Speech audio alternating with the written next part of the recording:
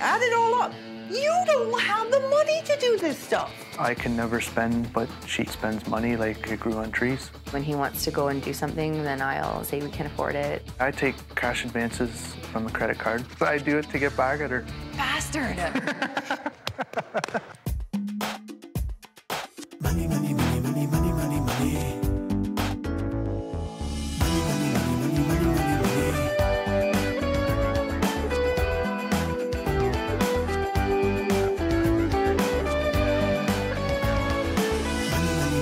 money, money, money, money. My name is Liz. I'm a dental hygienist and I make $70,000 a year. My name's Will. I'm a truck driver. I make $35,000 a year, and I have a 10-month-old son named Jack. We've refinanced our mortgage 2 or 3 times. Some lines of credit used for a wedding and some home renovations and that kind of thing. So we've been throwing more and more of our debt into our mortgage. I do not know the finances because I choose not to. I'm in charge of the money, and Will doesn't even know the password to log into our internet banking. When I went on maternity leave, we didn't change our lifestyle. Anything we needed that we didn't have money in the bank account for, we put on the line of credit. If I'm bored at home, we go shopping. It's like a sport. My wife spends a lot of money on clothes for the baby, clothes for herself. I'm an impulse buyer. I can't even shop online because I can't wait for it to come in the mail. She will hide clothes. She will just come home with them in her purse instead of in the bag. Will's habits are more cash. Yeah, I take cash advances from the credit card. A lot of it goes summertime to golfing, going out to the pub. She does come down on me hard for spending what little money I do spend, yet spends money like it grew on trees. I'll say we can't afford it, so I think that maybe builds up a little bit of resentment from him to me. It is kind of demeaning. It's almost like I didn't leave home, still asking my mom for money. I am unhappy. We were the type that could finish each other's sentences. Now we don't really know what we're talking about to each other when we do. Our relationship is suffering. My biggest fear would be knowing that what we once had is gone. If we ended up separating, I don't want to ever do that to our kids. I'm most afraid that I'm not going to be able to take care of my son. This month, I'll help this couple move from red to black. I've been solving money problems for over 20 years, tackling everything from high finance to low income. I help people understand money and debt, which is still a huge mystery for most folks. And it's the #1 reason couples split up. So now I'm making house calls. Liz and Will have been playing hide and seek with their debt. Now they're stuck in a house they've outgrown. And with 475,000 kilometers on these cars, they're not going to last forever. These high school sweethearts need a solid plan to stop them drifting apart. Knock, knock! I'm Liz. Nice to meet you, Liz. Will? Nice to meet you, Will. How long have you been in this house? Probably about 5 years, going on 6 years. Did you just buy this couch? Yes. You people are in debt and you went and bought a couch? Yeah. And you put it on buy now, pay later, let me guess. Yes. Your ceiling is falling down. I guess we just wait here to be yelled at. This is what happens when you don't have a door on your bathroom. You have a few things that need to be done around here. Your bathroom needs a door. We have no money. Money. I don't know. Did you go buy any clothes this week? I can't. Remember. The thing is, you know, you go into your closets and there doesn't appear to be that much stuff. I get tired of things. I'll wear things once or twice, and then I don't have a lot of space. And if I'm not wearing it anymore, they get given away to charity. You can't buy anything, but the dog has outfits. Yes. What do you want from your life that you're not getting right now? I want security for the future and for our family and for my son. Okay. I was just kind of overcome by thinking about how I could be potentially harming my son and my husband's future. I see you not being able to distinguish between a need and a want to save your lives. And the deceit and the resentment growing as a result of it is huge. So when we first look at your debt, it doesn't look so bad. $16,500? Not bad at all. Which is what makes you comfortable going out and doing a buy now, pay later for $2,100, because it's not that bad. What's missing from this is the $39,500 that you've consolidated into the mortgage, which means your real debt, when we stop hiding it, is $56,000. Don't look so good no more, huh? No. You're surprised, because you've been buying her story. The $56,000 was a little hard to swallow. Shocking to realize that there's actually that much money just being thrown away. What you did was you consolidated actual consumer debt in the house, which is why you owe more now on the house than you paid for the house, which is just ludicrous. This is a 1-month snapshot of your shopping. None of these amounts in and of themselves is a problem. You know, so what if you drop $7.32 in a fast food restaurant? It's not a lot of money. Go ahead and add up the $40 and the $7 and the $20 and the $21. You don't have the money to do this stuff. And you're so rich that you're prepared to drop $900 in 1 month in clothes. The clothing number blew me away. I actually thought it was going to be higher. $41.50. That would be an Interact fee and a cash advance. How much of that is your passive-aggressive way of telling Liz you're not going to take her crap anymore? 99.9%. I can't lie about it. That's I do it to get back at her. When you take a cash advance on a credit card, you pay interest on that money from the moment you take the money out. It's a pretty expensive way for Will to pay for a boys' night out. Add it all up. On average, you have been overspending every month by $1,600. And if you were to keep it up in 5 years, you'd be $360,000 in the hole, twice this house. So is that what you want to do? No. So you'll do anything I ask you to do? We will do anything. So over the next few weeks, I'm going to give you a series of challenges to do. You do the challenges to my satisfaction. I'll give you up to $5,000 to help you pay down this debt. You don't do the challenges, you don't get the money. You have the wrong attitude, you don't get the money. We're going to cut back on your spending so that we can balance your budget. We're going to get you planning for the things that you need. And we're going to get you guys communicating again so that the deceit and the resentment doesn't just totally erode the relationship. Okay?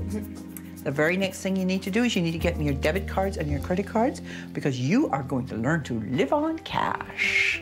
Scram. I was so embarrassed and I didn't want to do it. Money, money, money, money, money. Money, money, money, money, money, money, money. Liz and Will have been racking up debts since day one of their marriage. Our wedding, home renovations, going out, we were using our lines of credit like they were income. Add it all up. $2,500 every month for crap. Now they've rolled so much debt into their mortgage, they owe more than they paid for the house. The debt, it's going one way, the wrong way. For Liz and Will and their credit, it's the end of the line. For the next month, this couple will learn to live on a strict cash budget. No more credit cards. They'll complete weekly challenges to tackle their money and relationship issues. And if they're willing to change, I will reward them with thousands of dollars to pay down their debt. No changes, no money. I am going to cut your spending by 53%, from about $2,400 a month, which is what you were spending, to about $1,100 a month. And this is how it's going to play out. You will have $125 a week for food, $87.50 for transportation, $25 a week for entertainment. This is the best part. You will have $5 a week for clothing and gifts. $20 a month compares to the $900 you were spending. And $33.75 for everything else, including things like your pet food. The clothing and gift one is the one that kind of was like, ooh.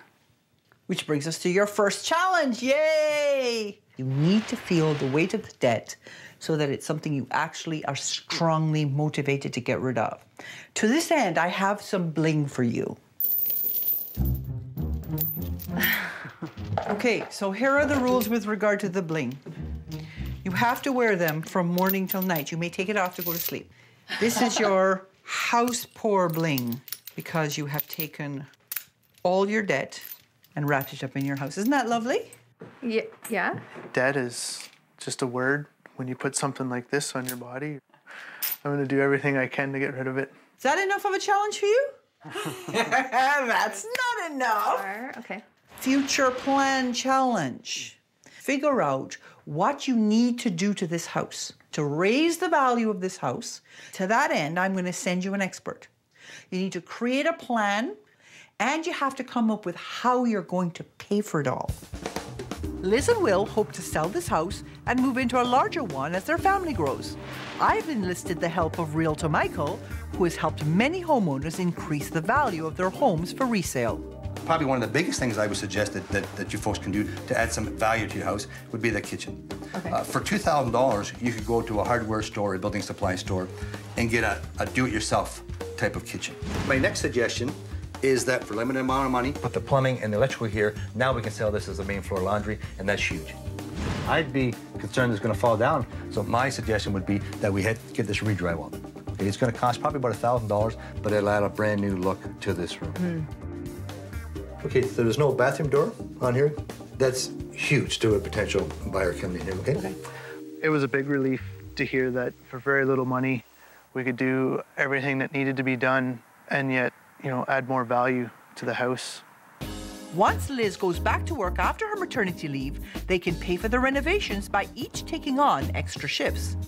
They estimated that at about $250. If I do 2 extras and you do 2 extras, that should give us $1,000. I think you said $300 to for the supply and install the door. One extra One shift for me. That's the first time that we've actually put a plan in motion and not have to put it on a credit card or scrounge up the money really quick. It was very encouraging to be able to see that, your goals are going to be reached within this amount of time. To know that within 2 months we could have had it fixed. I'm kind of kicking myself for not doing it a long time ago. So were you surprised when you went around the house at what has to be done and what it's going to cost? A lot of it was cosmetic stuff. You didn't realize how easy it would be just to deal with it. Yep. Yeah. And what did people have to say about this? They laughed at us. Yes? The first time that we wore our chains out, I was so embarrassed and I didn't want to do it. Has it made you more aware? Oh, like, yeah. has it been a good physical manifestation of the Yeah. debt? Good. So it served its purpose? Yep. All right. So wear it for one more week and then you can take it off. Really? No, seriously. You can take it off now. As long as you got the point, that's okay. Okay. Future plan challenge is this week's challenge. Okay. You've been managing the money. It's a huge weight on your shoulders. It's time for Will to take over. You have been living your life in sort of a reactive state. I have in your budget $350 in additional money for transportation to either keep the cars you have on the road or, ta-da, buy a new car. So you are going to take over the management of the money. You decide the best way to use that $350 to proactively manage what will likely be your next emergency, which will be your transportation. Okay, but that's not all. You're the girl who likes to go shopping. Yeah. Well, this week I'm going to give you $20, and you're going to go shopping in the place where you usually donate your clothes. Okay. Ew! Really? Oh, look at his face. He's just radiating. You have to make a great outfit. I want to see it next week. She's always been, if it's not designer, it's not worth buying. It'll be interesting to see how this goes. Money, money, money, money, money, money, money. Money, money, money, money, money, money, money. Liz has been in charge of the money, but it hasn't worked out that well for her and husband Will. You have been overspending every month by $1,600. I feel a lot of guilt about being responsible for most of our debt. If they can complete the challenges I've designed to straighten them out, I'll give them up to $5,000 to help them pay down their debt. This week, it's all about turning the tables. I'm going to give you $20, and you're going to go shopping in the place where you usually donate your clothes. Next, Liz has to give control of their finances to Will. If you're well organized, it's easier to track the money. So I've given Will an office and a box to help him see the big picture. It has crossed my mind that maybe she's not good at handling the money, and with some help from me, we could probably get a better grip on it.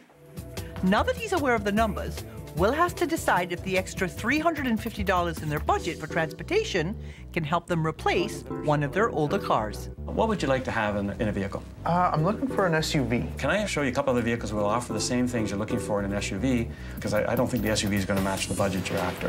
What you got to look at, too, is you get an SUV, you're going to get 10 miles per gallon less as far as your mileage. What's your insurance going to be? Because an SUV traditionally is more expensive to insure than cars. It's reality versus expectations. You may have just talked me out of an SUV and changed my mind, so... Meanwhile, the idea of shopping for used clothing wasn't nearly as intriguing for Liz. I think it's a little bit gross to wear other people's clothes.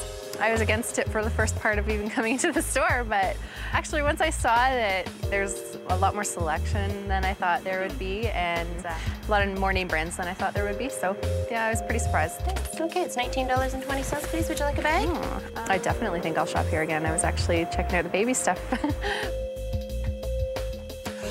Look at you! Well, that's too adorable. For under $20, it actually is possible. So, do you think you'll keep this up? Yeah. I've made a convert? Yeah. New cars! What did you find out? They're not as expensive as I thought they were, and that it's probably doable. But see how that all involves process? Mm-hmm. That it's not just a matter of walking into a store and going, oh, I'll take one of those. Yeah. You're managing the money. Yep. It's not as tough as I thought it would be. She's still fighting you for control? A little bit here and there. But I made him open the bills yesterday when they came in. See, there's the thing. You have to be a team, which brings me to your next challenge, which is your relationship rescue challenge. Catch. This is the kind of juggling that you're going to be doing with Will. Stop. When this gets hard is when you have to tell each other your deepest, darkest secrets while you do it. So all those secrets you may have been keeping from each other, it's all got to come out. You're going to learn to partner juggle. If you're not working together, everything will fall down. I opened a secret credit card.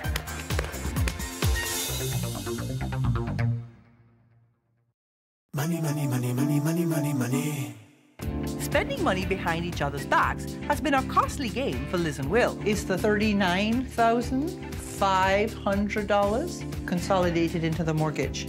By constantly juggling their debt and never saving for anything, their entire married life has ended up on credit. If you were to keep it up in 5 years, you'd be $360,000 in the hole, twice this house. For their next challenge, they're going to have to do a different kind of juggling while revealing the last of their secrets. I'm hoping there's not going to be too many surprises, but you never know. Liz, Will, how you doing? Good. How are you? Good. My name's Kaylin.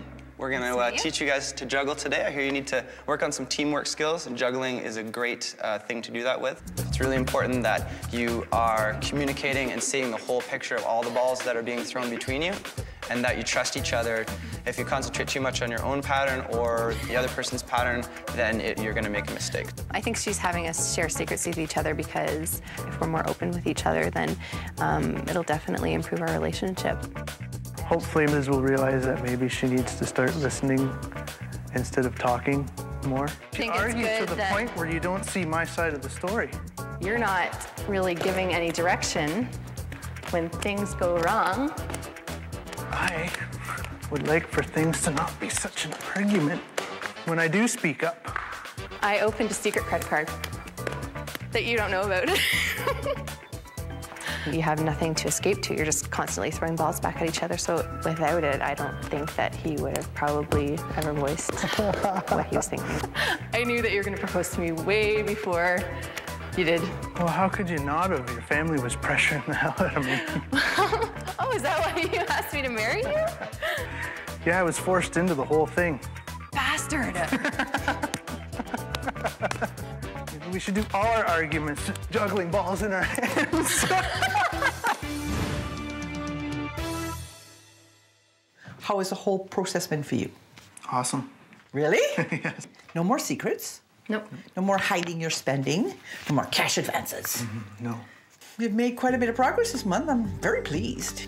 When I got here, you were overspending about $1,600 a month, and you guys were doing the tit-for-tat game and headed to about $360,000 worth of debt. Stay on the debt repayment plan that I've created for you. You'll be consumer debt-free in 9 months, I can't imagine ever being debt-free, so I'm pretty excited about it. Once their consumer debt is gone, I recommend they take their debt repayment amount and use it to make prepayments against their mortgage so they can rebuild their equity. We also set aside $200 a month in your budget for emergencies and $600 a month for savings, because neither of you have a pension. You stick to that plan, and in 35 years, you'll have $1.2 million. Sweet. That's what you wanted to hear. I never thought we'd be in this good of a position, not on our own anyways. Yeah. We cut your spending so that your overspending is a thing of the past, but that you're planning for the future, for the things that you'll need. And we stopped the secrets and got you working together again. So I have for you $5,000. Thank you, thank you, thank you. You're welcome, but you know what? That's not all. There you go, couples massage. Enjoy! It's brought us back to, I think, the way we were before. That juggling challenge showed us that we can discuss things. Okay, show me. Okay.